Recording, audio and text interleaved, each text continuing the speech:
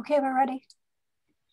Thanks, Anna. Hello, and welcome to Prioritization, Promising Practices for Educating Others about the Importance of Disability Prioritizing and State Vaccination Plans. My name is Cassandra Thompson, and I'm the Director for Preparedness and Disability Integration at ASTO. This webinar series is brought to you by the Association of University Centers on Disability, or AUCD, ASTO, and the National Association of County and City Health Officials, or NACHO. We would really like to thank everyone for joining us today. Because of the number of participants, your audio will be muted throughout the call. However, you can also submit questions at any point during the presentations via the Q&A box in your webinar console. We have CART captioning available, and if you would like to access it, please click the CC button to view subtitles. There is also an American Sign Language interpreter in this session. You can click View on the top right corner to adjust your speaker viewing preferences. To help set the stage for understanding the origin of these webinars, our colleagues at CDC held listening sessions with a variety of jurisdictions across the US to find out some of the challenges and successful solutions each were reaching with the disabilities population. ASTO partnered with AUCD and NACHO to amplify what they learned from those sessions and host some of the jurisdictions to talk with you about what their promising practices have been so that you might be able to apply some of these ideas to your state, local, and community efforts. With that, I'd like to introduce our speakers for this session so we can start hearing about successes. We will be hearing from Andy Imparato from the Disability Rights California, Rivo Murnix from the Ohio Department of Developmental Disabilities, Laura Sorg, also from the Ohio Department of Developmental Disabilities, Kristen Ahrens, the Deputy Secretary of Pennsylvania Department of Human Services, Jacqueline Sharp from the Tennessee Council on Developmental Disabilities, and Maya Lewis from the North Carolina Department of Health and Human Services. So with that, I will turn it over to Andy. Great, thank you, Cassandra. Can you hear me okay? Yes. Great. So hi, welcome everyone. I'm honored to be part of this webinar. My name's Andy Imparato, and I am the Executive Director at Disability Rights California, which is a federally funded protection and advocacy agency for people with all types of disabilities in California. I'm also a member of California's Community Vaccine Advisory Committee and President Biden's COVID-19 Health Equity Task Force. But I'll be primarily talking about California today. So, when I think about promising practices and prioritizing people with disabilities for vaccines, the story of California has been kind of uneven, but moving in a good direction. So one positive thing, before the holidays, the state decided to create a community vaccine advisory committee as a way to get regular input from stakeholders, very diverse stakeholders from across the state of California, to help them make hard decisions around vaccine prioritization and to help reach different populations who might be hesitant to take the vaccine. So it was kind of both purposes. And I would lift that up as a promising practice, in part because they had a very diverse group of folks advising them, including 4 of us who were primarily coming from the disability community, not only Disability Rights California, but our state council on developmental disabilities, the California Foundation for Independent Living Centers, and the Disability Rights Education and Defense Fund were all represented on our advisory committee. And the state, started out like a lot of states, saying that they wanted high-risk people with disabilities to be a priority for vaccines after they did some other priority populations first, including folks who were living in nursing homes and frontline healthcare workers. Then in late January, the state decided that the prioritization system was too complicated and difficult to administer. So they wanted a simpler system, and they were planning to do everybody over 65 as the next priority category, and to wait until everybody over 65 had been offered the vaccine before they reached high-risk people with disabilities under 65. And we were very concerned about that, and we expressed the concern to the state. And in part through the leadership of our Secretary of Health and Human Services, Dr. Mark Galley, and the Governor, Gavin Newsom, the state changed their position and announced in the middle of February that they were going to prioritize high-risk people with disabilities starting on March 15th. Then the real issue was, okay, how do we define who is a high-risk person with disability under 65? And we advocated successfully with the state to include both big categories of people that we know are high risk by virtue of the category that they're in, and then kind of a catch-all category of anybody who could make an individual showing that they were high risk. So the big categories that the state of California decided to include, and this was announced just before we started moving to the high-risk populations on March 15th, included everybody who gets services from a home and community-based waiver program under Medicaid. In California, we call one of those big programs our in-home supportive services program. And then also everybody with an intellectual or developmental disability who was over 16 and received services from a regional center, which is how our service delivery system is set up in California.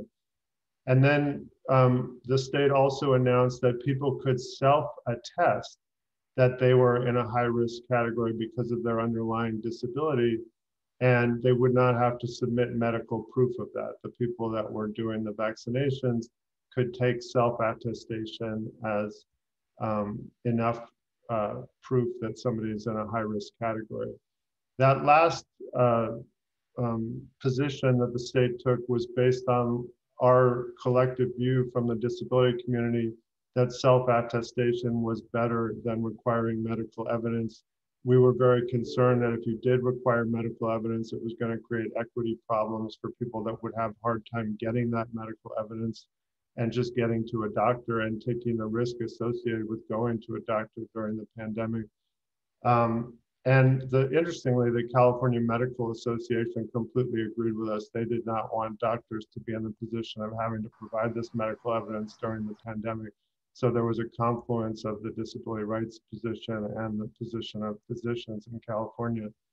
So again, I mean, promising practices, we feel good about where the state ended up. We would have liked to have gotten there before March 15th, but we were glad to get there on March 15th.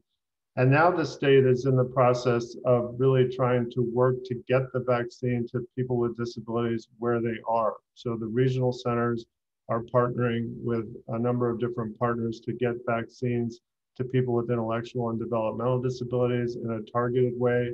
We're also trying to make sure that all of the generic ways of getting vaccines are fully accessible for people with disabilities, including accessibility of the websites.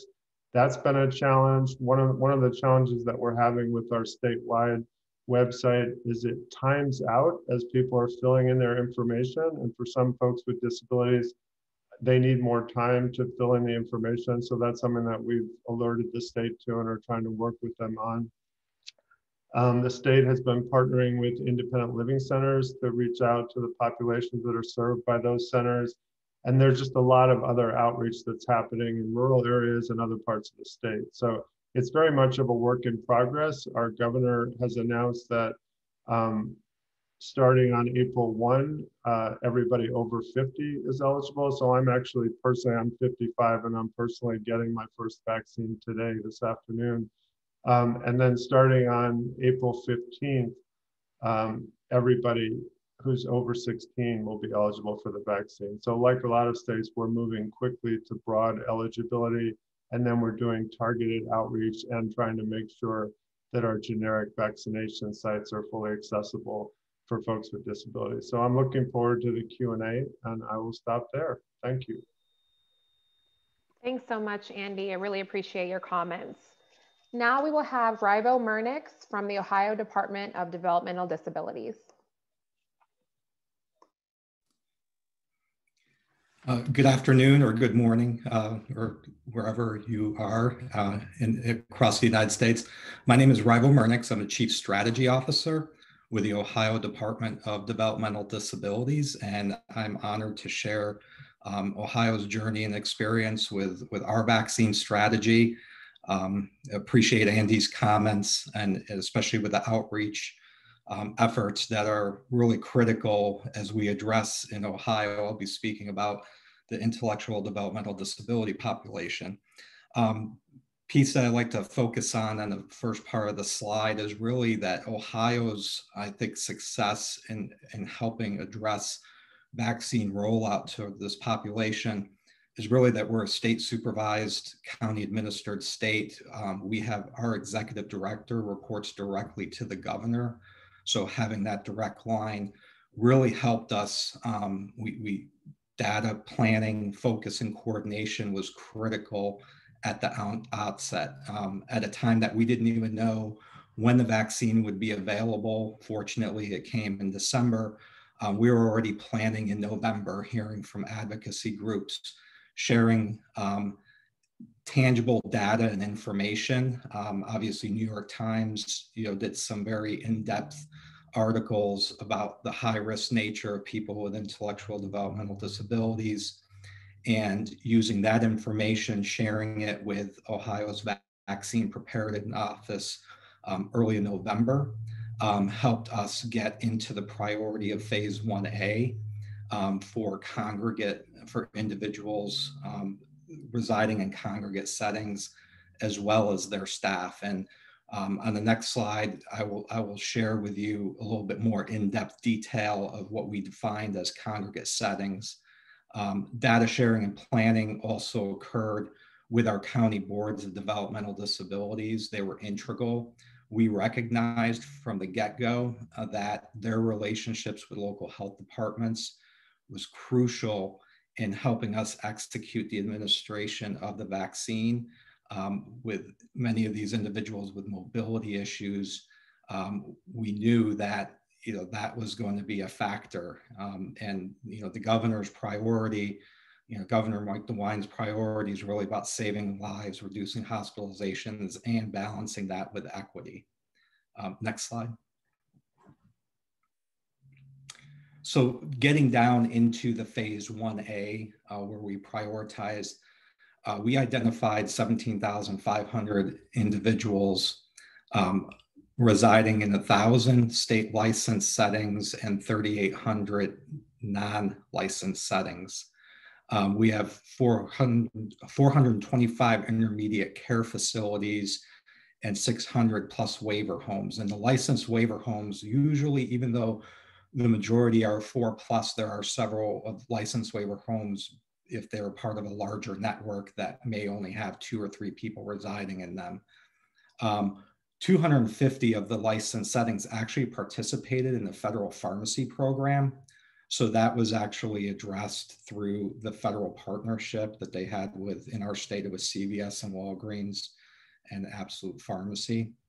Our advantage was through our licensed settings, we had the intimate knowledge at the state level of who resided in which facility, and we're able to share that information with our county boards of developmental disabilities. So when execution needed to occur in administering, we knew who the settings were and who the contacts were at those settings, so that those health departments could go out there and coordinate clinics for those that did not have mobility issues.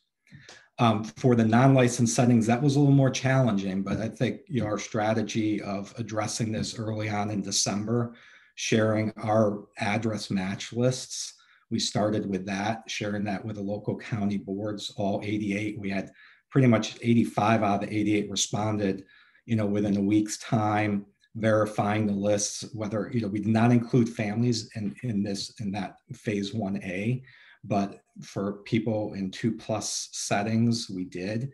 And ultimately, we know at the state level, the challenge for us having decentralized data, we did not have the advantage of knowing the apartment buildings that some people may reside in, but that's where the local partnerships came in. And really the coordination between our providers and county boards really was integral in making this happen.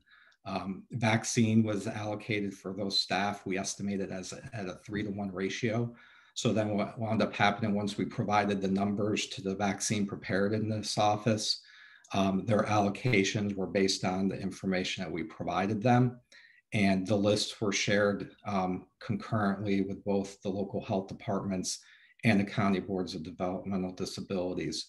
to make this execution. And I would say it went very, very smoothly. I think there may have been only one hiccup where one provider thought they were actually part of the federal pharmacy program, and there was a delay in getting them the vaccine because of their misunderstanding. So other than that, I mean, this is probably, in public service, my 25 plus years, this is probably one of the most, rewarding experiences I've had in helping people in this, time of pandemic. I'm going to, obviously going first, has its advantages, but also hesitancy is something that has to be considered as well at the onset. So I'm going to turn it over to my colleague, our medical director, Dr. Laura Sorg.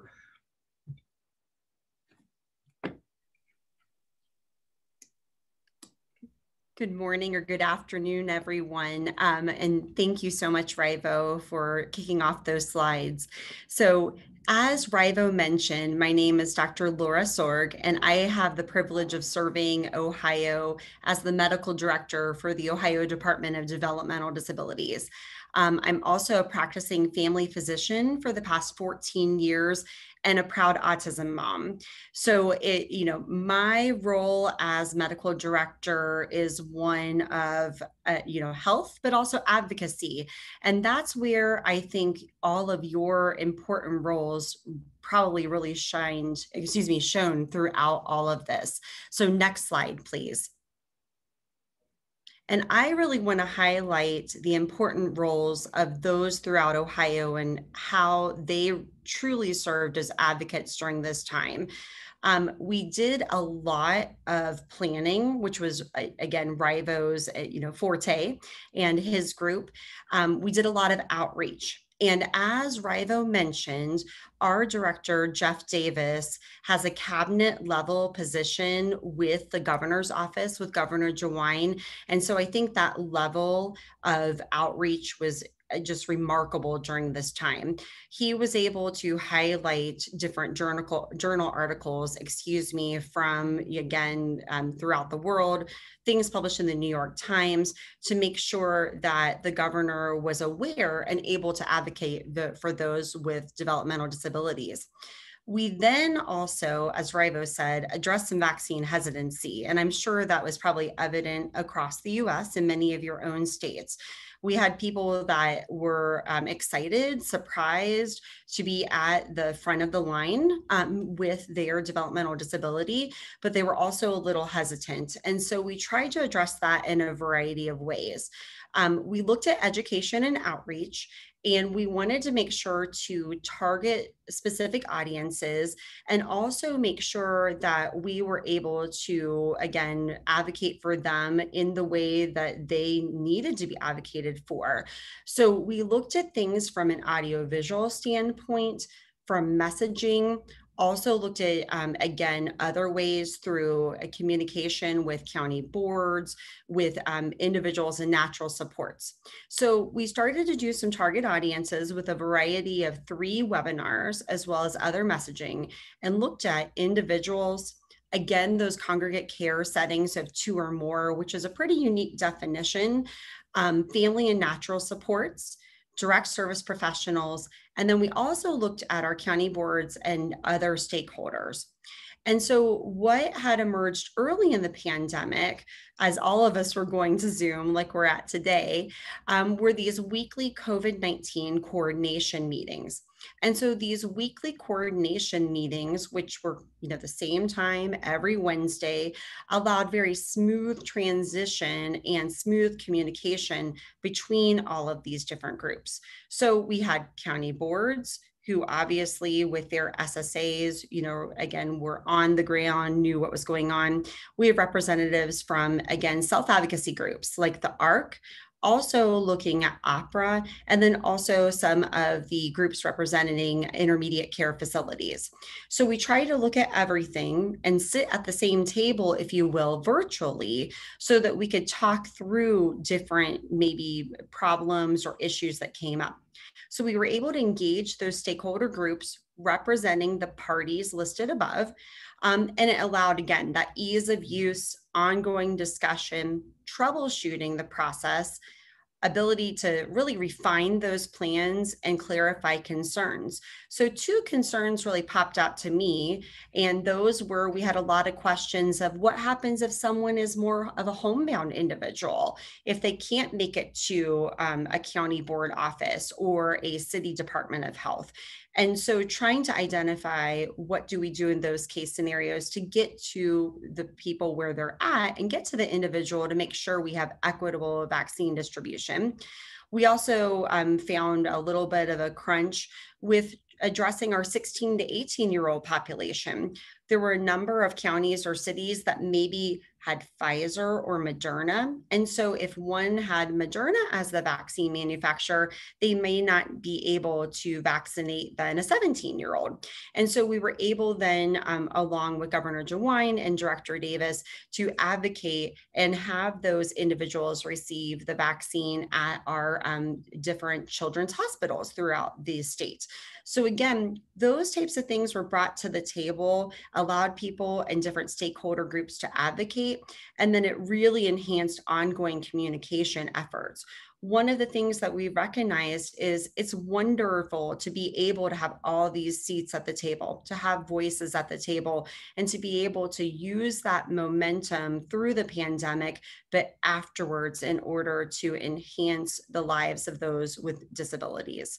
So thank you so much for having us today, and I look forward to the questions. Thanks so much for sharing, Ohio. Next, we are going to hear from Kristen Ahrens from the Pennsylvania Department of Human Services. Hi, and thanks so much for having me. I've got a couple of slides here as well to share. The story for us in terms of prioritizing people with disabilities and caregivers in our vaccine distribution plans is really a story of data. I think you just heard from Ohio a couple of references to the New York Times articles, the data they had collected, which showed the extraordinary vulnerability for people with intellectual developmental disabilities to contracting COVID and to death from COVID. So we had started when the pandemic began.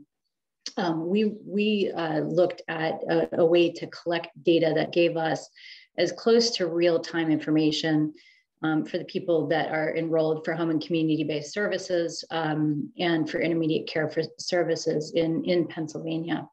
And part of the need for that was really so that we had situational awareness so that we could intervene and support providers wherever the outbreaks were happening.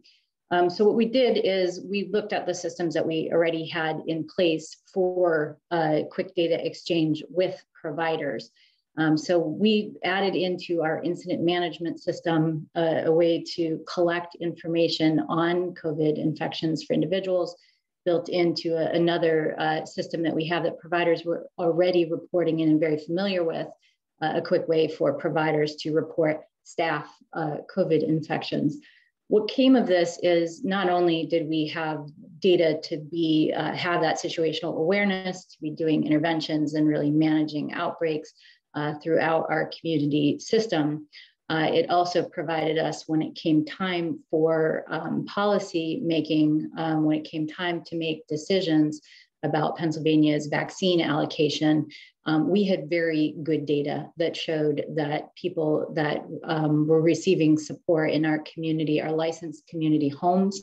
In Pennsylvania, that primarily means homes that are 1 to 4 persons, so they're quite small.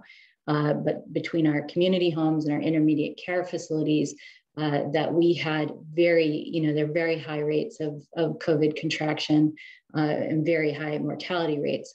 So we were able to provide this to our Department of Health, and through the use of that data, showing the vulnerability of our whole population to COVID, we were able to get unpaid caregivers, all paid caregivers, so all direct support professionals, regardless of the setting that they worked in, into 1A.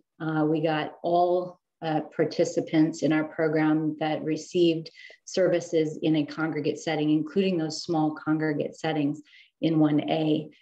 everyone else that receives services through our system, again, given the data, we could really show the level of contraction and the sheer risk for people. We were able to get everyone that was known to our system into the priority for 1B. So I think for us, the kind of the takeaway, in addition to having a really good foundation for that prioritization within our plan, was that we next steps as we are thinking about through an after action review for this pandemic, how do we have this these data collection systems built in a way that we can start immediately. We missed 3-4 weeks at the beginning of the pandemic, so not bad. But I think we can anticipate that this will not be the only public health emergency or the only natural disaster that we need to respond to. So we are in process of building the reporting system that will be able to collect that data immediately, that will be able to very quickly change that data collection system so that we always have this kind of data for not only that situational response to the immediate situation at hand, but also to looking when we do have policy making decisions where we need input. Again, the data was absolutely invaluable. And you can go ahead to the next slide here. The other piece that we were asked to highlight from Pennsylvania was how we educated people about essentially what was in the vaccine plan. And I'm guessing Pennsylvania's plan was like most states. We all worked from the template that was provided from the federal government that covered lots and lots of areas related to vaccine allocation and distribution. And when we looked at, how the vaccine prioritization groups fell out, it's pretty complicated, right? You've got, even within a phase, you've got multiple groups within a phase, and then you have really discrete levels of, specificity within different industries, because we all knew that the availability of vaccine in that early part of the pandemic was so limited. So really a complicated plan, probably like most states.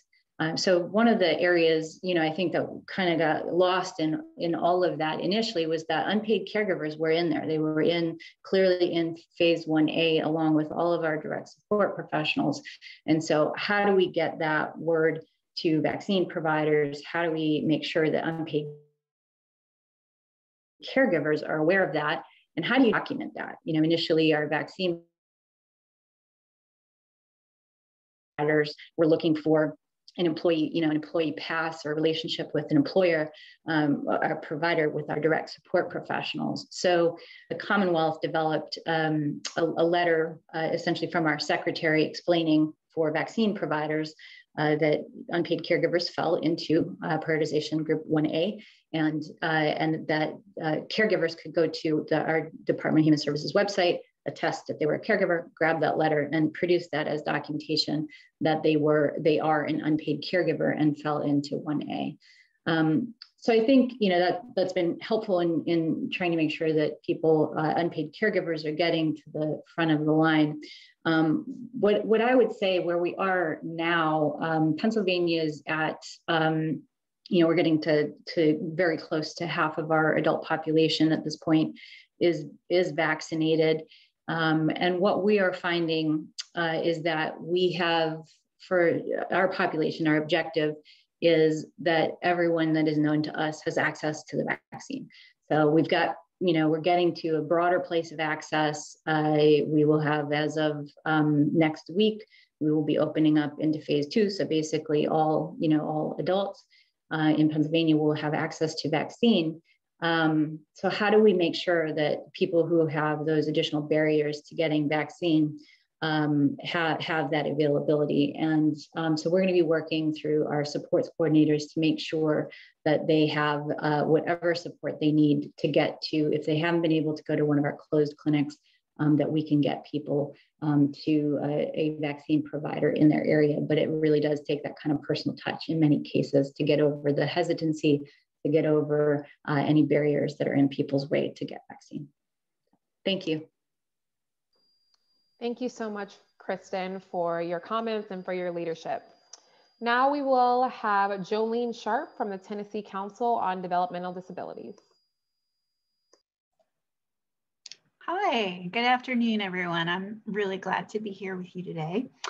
So I'm going to talk a little bit about this from a different role. The Tennessee Council on Developmental Disabilities, as many of you know, many of you are familiar with councils on developmental disabilities, we are a systems change organization within state government. So we're not actually delivering direct services, which means our perspective on this is a little bit different than some of the agencies who are actually really responsible for the distribution of the vaccine. So as we were entering into the vaccine distribution plan, we took a hard look at what our best role was going to be. So I'm going to talk a little bit about how we were able to assist, but I'm going to give a little background. Tennessee was the first state in the nation to prioritize people with intellectual and developmental disabilities for vaccine group 1A1. And there were a few reasons that we were able to do that. One of the key factors was, and I think this has been mentioned previously, we have a cabinet level developmental disabilities agency in Tennessee. So Tennessee's Department of Intellectual and Developmental Disabilities was in the room at the table where decisions were being made about vaccine prioritization, and they were really able to speak at that table about the need for prioritizing people with IDD. So they were right there in those discussions, helping to make those decisions. And that obviously makes a huge difference, that representation at that table. So Tennessee made the addition of people with intellectual and developmental disabilities to that group 1A1 on December 27. So as you can imagine, it wasn't hard for folks to miss that information, to miss that update. It was published on page 15 of a 52-page state distribution plan, and it definitely was not written in plain language. There were some math symbols that were used that caused some confusion about the age bracket that this applied to, and we just almost within about 3 days, the council was starting to hear from some of our council members and our network of partners in policymaking, graduates, and contacts all throughout the state that there was just a lot of confusion about this. And in addition to the community itself having confusion, we were beginning to hear stories of people with intellectual and developmental disabilities who were now eligible, who were being turned away at their local health departments because that information just hadn't yet penetrated all the way down to where those vaccines were being delivered. So the council decided to pitch in. We knew that our, Department of Health and DIDD folks were just so busy with the logistics of getting these vaccines out to folks that we offered to step in, and we developed a 2-page front and back document that was just a real quick memo that pulled the information out about eligibility for people with IDD and put it in very plain language. And we then shared that with the agencies and they approved it. And we were able to use the Department of Health and DIDD logos on this document to really give it that full weight and credibility. And then they actually helped distribute that to people in services, but also to the local health departments, which again was really important to make sure that the folks actually delivering those vaccines knew about changes to the eligibility criteria. So this memo was something families could print out, people with IDD could print out and take with them, but it was also being distributed through Department of Health and DIDD channels to folks who were really taking the responsibility for delivering the vaccines. So that immediately helped to kind of clear up some of the confusion about who was eligible.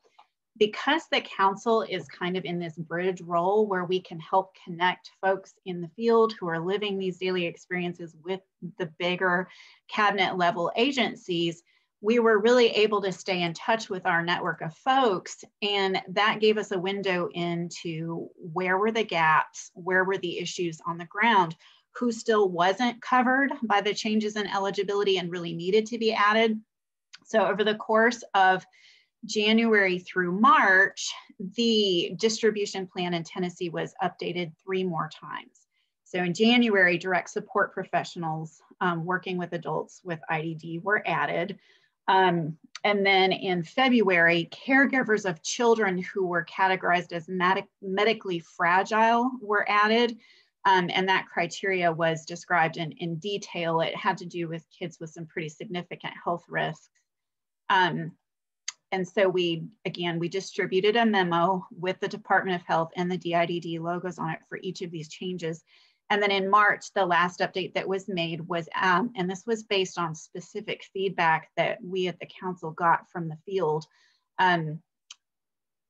American Sign Language interpreters were added in March as a priority group.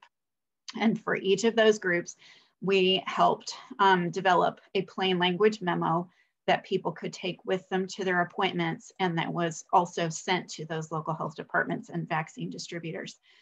So we used a few other strategies, because the other issue that we were seeing was that when the focus was through DIDD communicating with people about eligibility, it was really only reaching people who are actually receiving state services.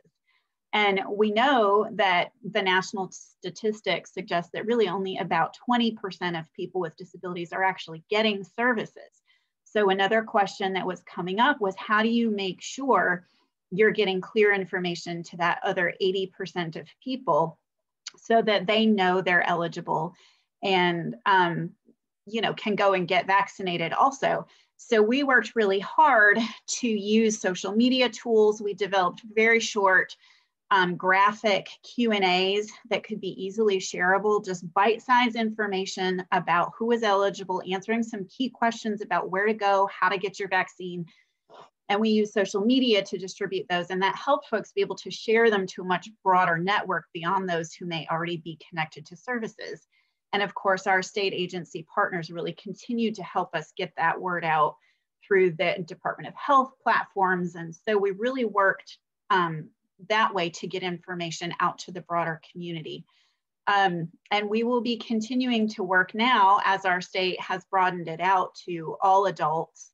We'll be working very hard along with, I know many of you in every other state, on overcoming that vaccine hesitancy with really clear, plain language communication, making it a priority to talk to people with intellectual and developmental disabilities, not just about them, and really trying to reach that broader community beyond those who are already connected through services. And I think that's it for me, and I'll pass the baton back. Thanks so much, Jolene, for sharing your insights. Last but not least, we will have Maya Lewis from North Carolina Department of Health and Human Services. All right, thank you. Again, my name is Maya Lewis, and I am with the North Carolina Division of Mental Health, Developmental Disabilities, and Substance Abuse Services. And so I'm going to share some information through a different lens, speaking mainly to how North Carolina educated and shared our vaccine prioritization, so that individuals and families were aware of when it was their opportunity to, as you can see on my screen, their opportunity to take their shot. So from the beginning, again, North Carolina, we had some very intentional and ongoing consistent stakeholder engagement with our community around the elements of vaccine distribution. And for the public, what we did, we have what we call, again, Find Your Spot and Take Your Shot, which is a website that we have that is in English and also in Spanish, that provides information on the vaccine prioritization, as well as access to information about where a person can go to receive their vaccine. It's actually an interactive tool. So individuals are able to go answer some questions about the priorities that's used to then let them know where they fall in that priority. And so because North Carolina, we've had the opportunity to engage with our stakeholders through various phone calls, provider convenings, individual and family convenings, we use those opportunities throughout really the whole entire pandemic thus far to provide updates to families, to provide updates on what was happening where we were in the vaccination prioritization process and where things are just as a whole related to the pandemic. In addition to that, we have very vocal stakeholders, and so they pointed out some things when we weren't clear on where individuals with disabilities fell within that prioritization. You know, if it said that someone who had medical needs were eligible, that, we had folks who raised their hand and said, does that also mean? So we clarified along the way. We clarified some things related to our prioritization and made sure to expressly note that this included individuals with disabilities as part of the feedback that we heard from our stakeholders. In addition to the website, recognizing that not everyone may have access to the website, we also have a COVID vaccine help center or a call center where individuals can make a phone call, talk to a person, and get their questions answered about, again, is it my opportunity to take my shot? And so that has been also very useful for those who may not, again, have access to the internet. Also want to point out some of the things where with those provider convenings and having engagement with our local communities, providers, association councils, faith communities, I cannot express enough the importance of having those relationships and working with those partners to make sure that accurate communication has been shared with the community. So it was those faith communities, those provider organizations, those other community partners that help to make sure individuals and families and just the community in general, not just disability groups and disability partners, but just the community in general were aware of where we were in the vaccination distribution process, to make sure people know where to go and how to access the vaccine when it was their opportunity. We've taken the opportunity to have weekly meetings with our partners who are our vaccine providers to make sure, again, that we still focus and ensure that there's equitable distribution of the vaccine with the historically marginalized populations, and that inclusive of disability groups, inclusive of working with senior leadership to, again, make sure that we are communicating as best we can through our website, through tweets and posts, because we're in an age where with millennials and even my mom, following tweets and getting information that way. So, excuse me. So we do that as well. And we assess. We don't just say we've done it. We assess to make sure that the audience that we're trying to reach and making sure that the word is getting out, that it's actually getting out to the audience that we're wanting to make sure has this information. So we assess, we regroup, and we'll continue to do so. But I think, when I think about best practices and how in North Carolina, we have done our best to make sure people are aware of their opportunity, because they have that, they have a spot to take their shot. I cannot stress enough those state and community partnerships to help support with getting that information out to the masses. So thank you again for the opportunity, and I am available for questions. Thank you. Thanks so much, Maya. Really appreciated your comments on creating partnerships with diverse communities. And thank you so much to all the speakers. Now we'll go to the Q&A. The first question is, if COVID has been a national emergency, why do states have different plans? Why can't all states have the same kind of plans? And I think this is for all of the speakers, if anyone has any insight into that.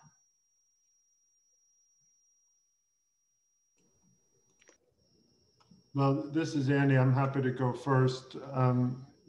From my perspective, sitting in Sacramento, California, it would have been nice to have had stronger leadership from the CDC and the federal government early in the vaccine deployment, or really before we started deploying vaccines, where the CDC could help the states understand what data was out there. You know, the CDC came up with a list of conditions that they considered, they had scientific evidence were high risk of bad consequences if they got COVID.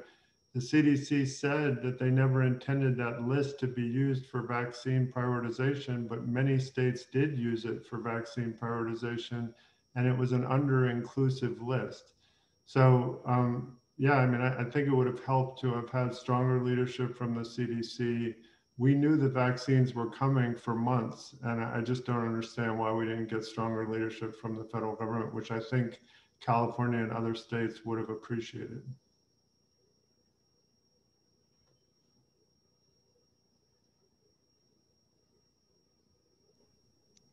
Appreciate that, Andy. Do any of the other panelists have anything else to say about that before we move on?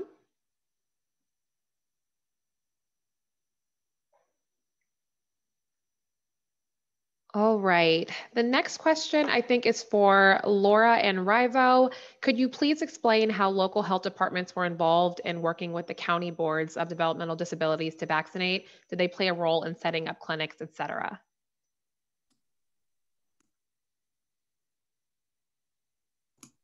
Go ahead, Dr. Sword. Sorry, we're giggling at each other, trying to read each other's body language since we know each other and work together going, are you taking this or am I? So I think it's an excellent question.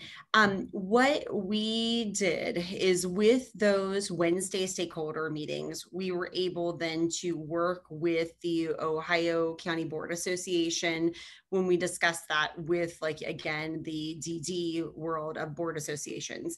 It's a little confusing because we also have county boards of health and city boards of health. So oftentimes those terms would get interchanged even though they're different. We really did rely a lot on our workings with the Department of Health at the state level, as well as the interworkings, if you will, with the OACB, so that Ohio Association of County Boards, when we talk about individuals with DD or ID and their individual relationships. Oftentimes we found that the strength of these relationships in the months and years even prior, first of all, in the months prior to the vaccine during the pandemic and in years past, really made a big difference. And so it's hard for us to ever imagine anything prior to a year ago because it feels like we've been living with, you know, in the time of COVID forever. But back in like 2008, 2009, there was the H1N1 flu pandemic. It was kind of a mini pandemic, if you will, or epidemic in comparison. But there were also efforts at that time in order for vaccines to be distributed, et cetera. So we oftentimes use the strength of those pre-existing relationships. And if there were any kind of sticking points, then with those different city or county health departments, we were able to, on the state level, kind of, you know, negotiate or figure out those sticking points with our county and regional teams. So yeah, I could tell you that several of the county boards had pre-existing relationships with and actually sat on their local health planning, and even leading up to the vaccine distribution, many of them were involved in emergency planning when PPE was the thing that was critical in spring and summer of last year. So many of them had pre-existing relationships. The local health departments went into the homes of individuals when called upon. They had the addresses. So I think, you know, and then where relationships didn't exist, they were kind of fostered and forged. So. Thank you so much for those comments. The next question is for all the panelists. What strategies have been utilized for getting vaccines to those that are truly homebound and live in non-licensed living arrangements? So Cassandra, I was actually going to also take that one as a physician, if that's okay, at least for Ohio. So in Ohio, again, utilizing those already existing relationships or fostered relationships that happened, you know, again, kind of organically throughout the COVID pandemic. Oftentimes county and city boards of health actually reached out to county boards of DD and said, who is truly homebound? And they also reached out to individual physicians that were community-based physicians and would call them and say, who do you know that is truly homebound? Do you know their address, their best contact information? So that was one way. And then there was also a lot of grassroots advocacy amongst individuals, right? And families saying, hey, we need help. Maybe whether that is a physical, part of a disability, or if that was an intellectual disability that made it difficult to get out, to go to, let's say, a pharmacy or wait in line at a county board, et cetera. They were able to foster those and truly reach people in their own homes. Some of the different areas throughout the state even have mobile units. For instance, Ohio Northern University has a mobile unit where they actually took what looks like an RV and went door to door. So pretty unique, and pretty interesting, and definitely helpful during the pandemic. So this is Maya Lewis. Just to add to that question. So in North Carolina, we actually engaged with those home health agencies, those agencies that we know would engage with individuals who may be homebound. So we engaged with over 220 different providers to help identify those individuals who are actually homebound. So our Veterans Administration organizations, aging community, home health, you name it, it was a provider that we engaged with to identify those individuals. And then from that information that we learned, we worked and partnered with them to actually get vaccine to them in their home, which was the most ideal way to do that. And for those when that did not work, we provided some partnerships with transportation and things like that to support them getting to vaccine events that may have been happening in their community. Thank you. Thanks so much, Maya and Laura. And for Pennsylvania, we are still working on the solution for that. Part of that is we're still in kind of the final process of identifying all of those individuals throughout the Department of Human Services. And then I think the approach that we're looking at is to look at mapping all of those individuals, regardless of program that they're involved in, whether it's through services because they're aging or whether it's through services because they have an intellectual disability, and doing some mapping. We are a large rural state. We have large urban areas, but we also have really large rural areas. And so there are obviously challenges that come with both of them. We have some solutions. We've got a county Department of Health that is using their emergency management to go out and do home visits for individuals who cannot leave to go to a clinic. But for the remainder of the state at this point, we are still working through solutions on that. Thanks so much, Kristen. Are there any specific or unique considerations regarding vaccination for dually eligible individuals with disability? And this is for all of the panelists.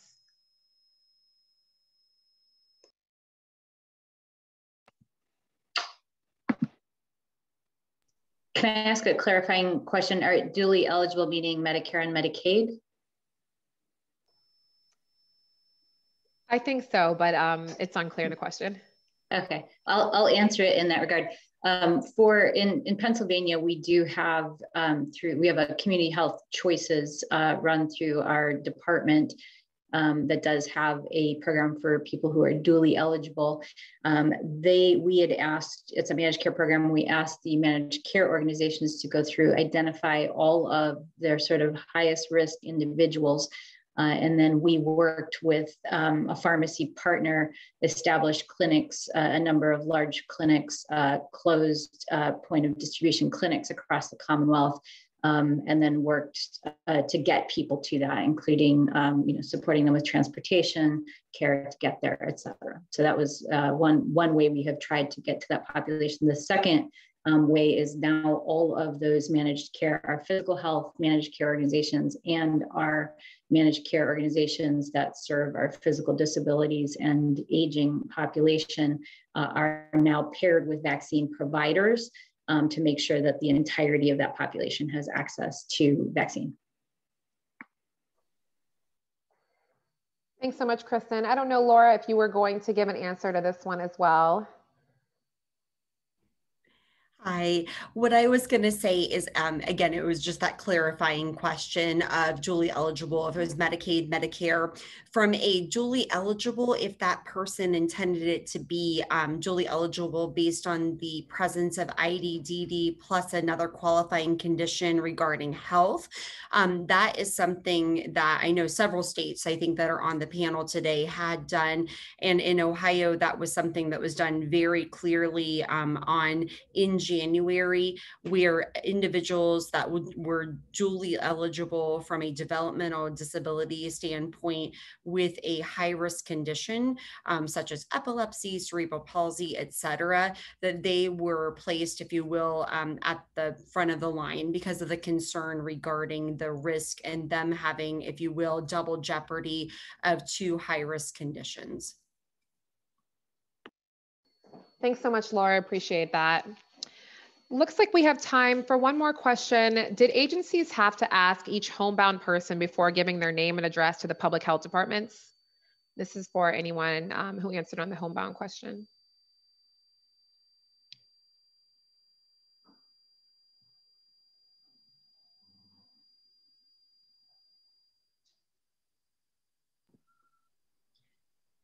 So again, I'm not sure what others were doing for our personal use in the state. If departments of health contacted local DD, again, boards or contacted physicians, that board, physician, or other representative in turn asked first, if that makes sense, prior to giving out the information. So it was asked to make sure that it was okay to release that info prior to distribution. Yeah, and because it was a public health emergency and our departments of health, served the role of vaccine, we were able to share information on that level as well.